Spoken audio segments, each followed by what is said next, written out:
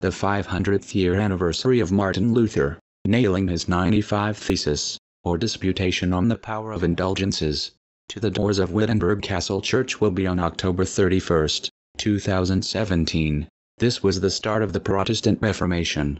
After 500 years of protesting, the joint declaration on the doctrine of justification by the Lutheran World Federation and the Catholic Church will be finalized, in which the protest is over. Is the protest really over? Why did Martin Luther pen his famous 95 thesis to begin with? What was he striving to achieve? As both the Roman Catholic Church and Protestant churches move forward, it appears that the great wound of division has been healed. Interesting to note is that the book of Revelation talks about a wound to the head of a beast being healed.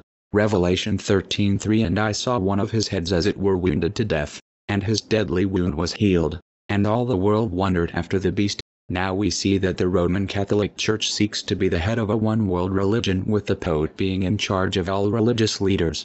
It is as though the Protestant churches have forgotten why they were protesting but seek unity in the name of peace. 1 Thessalonians 5:3. For when they shall say, peace and safety, then sudden destruction cometh upon them, as travail upon a woman with child, and they shall not escape. There was a reason for the protest, and if the Protestant Church is no longer protesting, then what lies in store for them? What does the Catholic Church have in mind for the Protestant churches?